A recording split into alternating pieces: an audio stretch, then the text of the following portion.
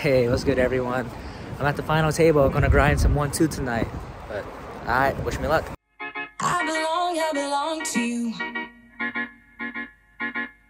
I belong to you. Do just what you want. Today, I go play the 1-2 no limit game at the final table. I buy in for the max $400. I get my chips and head to the table. Starting off the session, a couple players limp in, and then I looked at 4-6 of hearts and raise it to $15. Two players call, and we go 3 ways to a flop. The flop's a pretty good one. Queen 10-5 of 2 hearts, and I flop a flush draw. Action checks to me, and I c-bet for $15, as I would if I had any other 2 cards in my hand. Only one player makes the call, and we go heads up to a turn. The turn is the 6 of diamonds, now give me a pair of 6s. He checks it over to me, and then I look over my opponent's stack, and he only has a little over $100 left. So I just put him all in for the rest of his stack. I want to put max pressure on 1 pair holdings. Maybe he has a hand like 10 jack, because I don't think I could get a queen to fold here. But he pretty much quickly folds and I get the semi bluff through.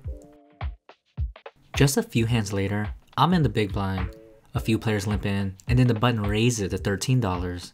The small blind folds, and then I look down at 10 jack offsuit. I do think about 3-betting here to try and isolate the button, but I end up just making the flat call along with 2 other players, and we go 4 ways to a flop. Looking back now, I definitely should have 3-betted here, and 10 jack is a strong enough hand to 3-bet. The flop is 5 queen 5 all offsuit, and I don't have much here. First action's on me, and I just check. Action checks all around, and the turn is the king of hearts, now give me an up and down straight draw. I check again because I would hate to get check raised here. And surprisingly, action checks all around again. Now looking back, I definitely should have bet here. Because if someone was slow playing a queen on the flop, I would just be representing the king here, and that would put a lot of pressure if they did have a queen. And on top of that, I have 8 outs on the river to hit my straight. So I have quite a bit of equity. The river is the 9 of spades, now give me a straight. Runner, runner baby, let's go. This time, I can't check again and let this possibly check through. So this time, I lead out for $20, just a small little value bet, and only one player makes the call. I show my straight, and we're good, and we take down the pot. Again, looking back now, I played this hand way too passive, and I definitely should have 3-betted pre-flop. This pot should have been a lot bigger, but I'll take it. This next hand, I recorded a little late, but I looked down at 7 deuce of spades and raised it to $16. No, we're not playing the 7 deuce game, but there's something about beating someone with the worst possible starting hand in poker. It just makes you feel like such a boss, or a troll. We go heads up to a flop, which is 9 queen queen all offsuit. First action's on me, and I bet out $15. My opponent quickly calls, and the turn is a jack of diamonds. I make the mistake and check to my opponent. I mean, if I'm gonna play 7 deuce, I gotta 3-barrel all 3 streaks, right? My opponent decides to check back. The river is a 3 diamonds, bringing in the backdoor flush. I lead out this time for $40, and my opponent doesn't think too long about it and makes a quick call. I tell my opponent he's good, because I didn't want to show the 7 deuce. He shows 9-10 for 2 pair and takes down the pot. He probably put me a hand like ace king the way I played it. But yeah, looking back, I definitely got 3-barrel all 3 streaks if I'm gonna play 7 deuce. Because the moment I checked the turn and then bet out on the river, my story just didn't add up right. But damn. Alright, moving on. Alright, hand of the night. And I look down at the ladies, pocket queens baby, and raise it to $15. 2 players call, and then the small blind 3 bets at the 81. When action's on me, this feels pretty strong. I mean, most people, they don't 3-bet very lightly in a 1-2 game. So I'm only putting him on 3 hands really. Pocket aces, pocket kings, and ace king. I didn't look over at stack, and it looks like he only has just a little over $100 behind. I don't want to make the flat call here, and then possibly go multi-ways with pocket queens. So for me, it's either fold or all in. Well, I don't really like to fold, so I go with the second option. I rip it all in, and then 2 players behind me fold, and then the small blind calls for $124 more, and we go heads up to a run out. Flop is a bad one. King 5-3 all offsuit, and now I'm losing to all 3 hands that I put him on. The turn is another 5, and the river is another 3. I show the ladies, and my opponent shows the boys 8-8 Ron, and I double them up. Damn, I would run into pocket aces when I finally pick up a premium. Comment down below and tell me how you would have played this hand. Would any of you would have made this fold? Because I did think about making this tight fold, because my spidey senses, they felt like he had aces. But how do you ever fold pocket queens from just a 3-bet? I mean, maybe it was a 4-bet or a 5-bet, but come on, I can't be folding from just a 3-bet. That's just way too tight. But oh wells, moving on. Hopefully I don't run into another cooler this session. Just 2 hands later, a bunch of players limp in, and when action's on me, I look down at 3-7 offsuit, and I just make the call for another $1. I'm not on that much tilt to be raising here.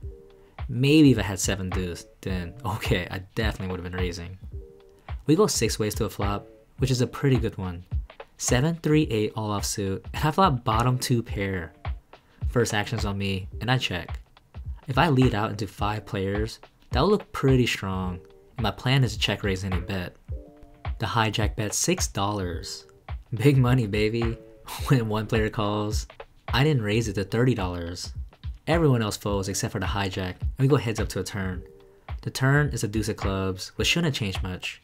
I'm putting my opponent in a hand like 9-10 or 5-6 for a straight draw, maybe even top pair. I lead out for $50, expecting to make the call, but he actually ends up folding and shows King 7 of diamonds. Good fold by him, but if I was in his position, I don't think I could make that fold there. But I'm a noob, so what do I know? Okay, time for some redemption. I look down at the ladies again. Pocket queens, baby! Under the gun, and raise it to $15. Please be good to me this time, ladies. 3 players call, and we go 4 ways to a flop. The flop is a pretty bad one. 6-6 ace with 2 clubs, and of course the ace pops up. You already know one of these guys have an ace in their hand. Action checks to me, and since I was the pre-flop aggressor, I could represent an ace, but in the moment, I was just thinking, if I put any more money in, I don't think I could get anyone here to fold an ace. Action checks all the way around, and the turn is the 4 of clubs. Now give me a queen high flush draw. The small blind leads out for $15. Again, when first person leads out into a multi-way pot, usually indicates they got something strong. Maybe he has a small flush, because I don't think an ace or even a 6 would bet here multi-ways, with the board being paired and a flush draw. The player to my right calls, and I call as well, just trying to river a queen or a club for such a cheap price. And surprisingly, the button calls as well, and we go 4 ways to a river. The river is the 8 of clubs. Hey, okay. Now give me the second nut flush. Action checks to me, which now I feel a lot more confident that I have the best hand. I bet small, $25 for some thin value, and if I get raised here, I think I can make the fold pretty easily. And what do you know? The button raises it to $50, the old-fashioned mid-raise. That means they have it every time. 2 players fold, and I think it over just for a few seconds before letting it go. My opponent shows pocket 8s for a river full house. What is going on this session? Did I just play this one bad? I mean, being out of position, multi-ways with an ace, and a paired board with pocket queens? I don't know, tough spot. I usually play pretty aggressive, but it just felt like they had it. And no one folds here to me because they know I'm capable of punting my whole stack away. Sheesh. Nice hand, and way to get there on the river, but ado meh. Last interesting hand of the night. Under the gun +1 raises it to $11, and I look down at 6-9 of diamonds to make the call along with 2 other players, and we go 4 ways to a flop. The flop is a fun one. 5-5-8 with 2 diamonds, and I flop a straight flush draw. Action checks to me. My plan is to check raise all in to any bet, as I don't have much behind. The player to my left bets out $20. 1 player calls, and when action's on me, I rip it all in for $66. Only the player to my left calls, and we go heads up to run out. See you on the river. The turn is the worst card you can ask for. It's another 5. So now if he had an 8 or a 5, my hand is pretty much dead unless I hit a 7 of diamonds or a 9. The river is none of that. It's a 10 of hearts. I tell my opponent he's good, and he flips over 7-8 offsuit for a full house and stacks me. Yup, sounds about right. That is just how my night is going, as I'm just getting cooler after cooler, or I just can't hit anything. But just like that, I get stacked to call it a night.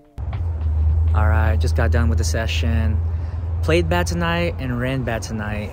I mean, I got pocket queens twice, ran into aces, which I kind of thought he had aces, but I thought he was just trying to steal the pot. But I mean, when I looked at his stack, he only had about 100 behind. So I didn't want to just flat call. I was like, let's just get it in now, just in case he was bluffing. And then the second time I got queens, I hit the flush on the river, and thought I was only gonna lose at a king high flush. But then she got there with pocket 8s and got the full house on the river. Even though I didn't make the fold, but that was just my kind of night tonight. And then at the end, the last hand, I hit the straight flush draw, and yeah, he just had a pair of 8s, and nothing I could do about that. But frustrating, just a bad night overall. I was in for the game for 400 and out for 0. So thanks for watching, and see you in the river. Just not tonight.